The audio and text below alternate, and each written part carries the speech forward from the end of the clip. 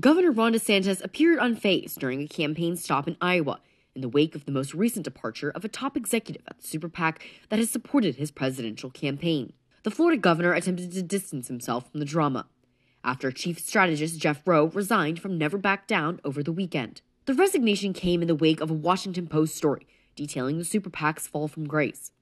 Never Back Down had once boasted it had $200 million war chest to aid DeSantis' presidential ambitions. But now, a super PAC fight right has emerged to boost DeSantis amid infighting with Never Back Down and DeSantis' struggles to overtake former President Donald Trump in polls.